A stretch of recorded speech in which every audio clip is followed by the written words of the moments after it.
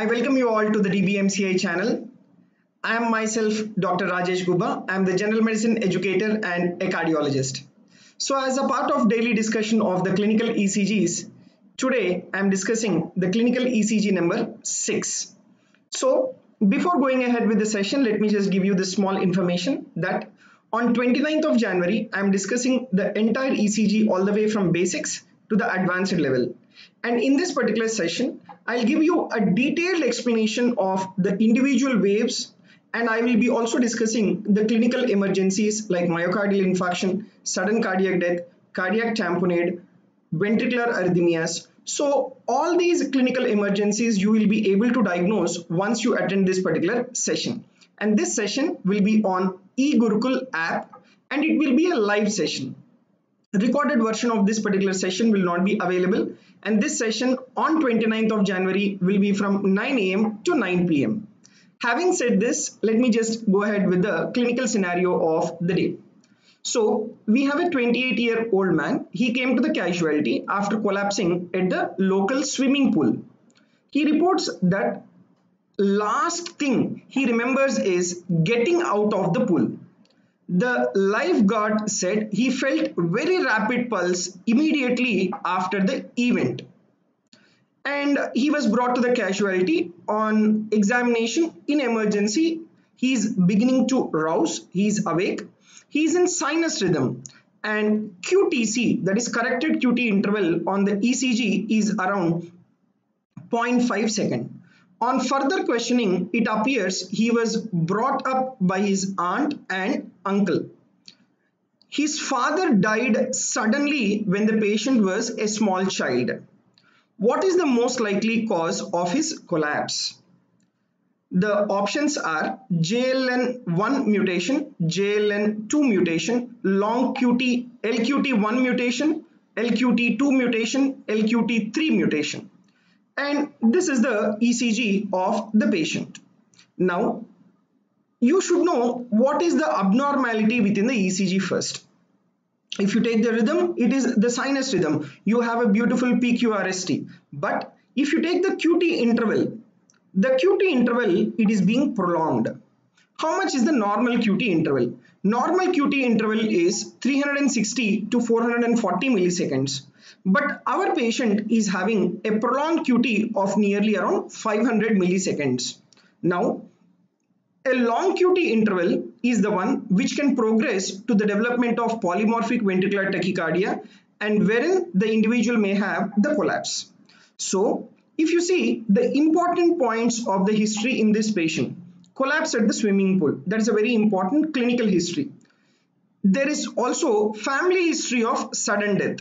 And third important is the long QT interval. These three are the important points in the history. Now, the presence of the family history of the sudden death tells you that it is a congenital disorder causing long QT interval. Now, what are those congenital disorders where you have long QT syndrome or long QT interval? One is Romanov-Ward syndrome and the other one is the Jervell-Lange-Nielsen syndrome. Now, among these two, one should be there in this patient. Our patient is having Romanov-Ward syndrome.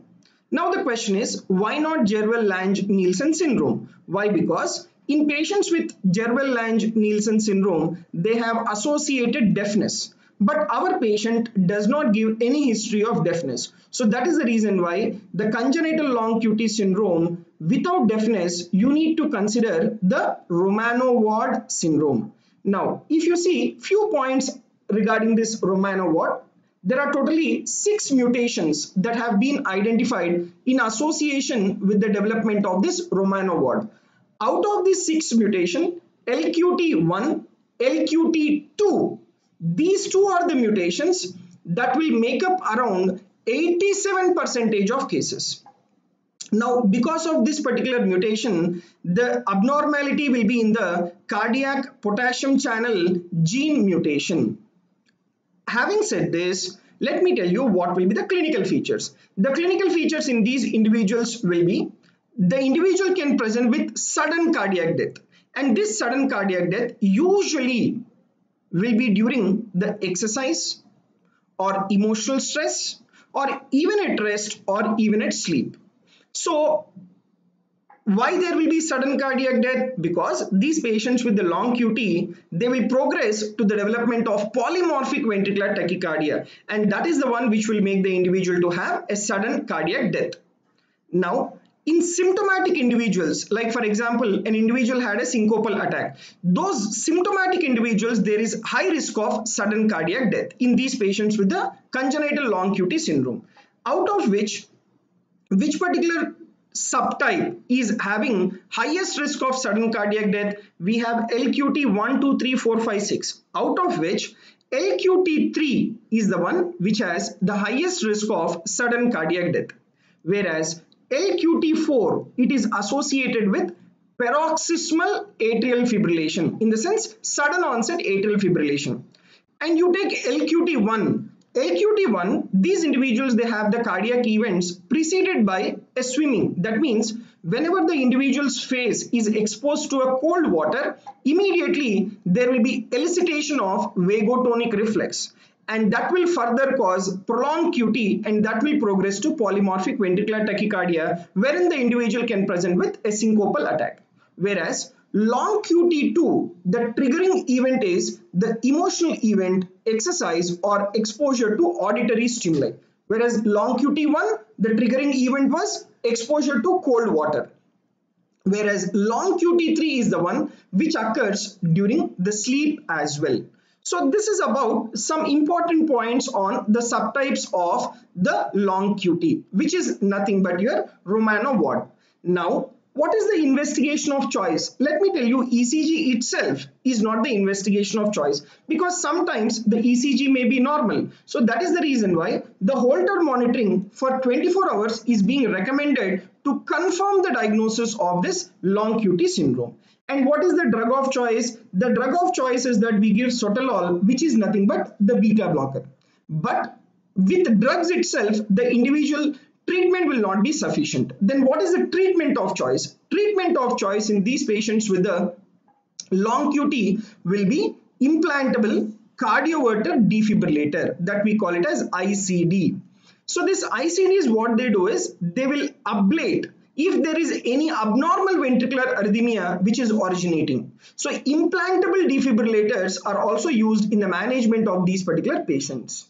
Having said this, if you see this question now, in this question, what do you think is the answer for the long QT? It is long QT1 mutation, right? Long QT1 mutation, because the individual has a triggering event of swimming, and I said you the swimming is the one which will trigger the long QT1 mutation. So the answer is C in this particular patient.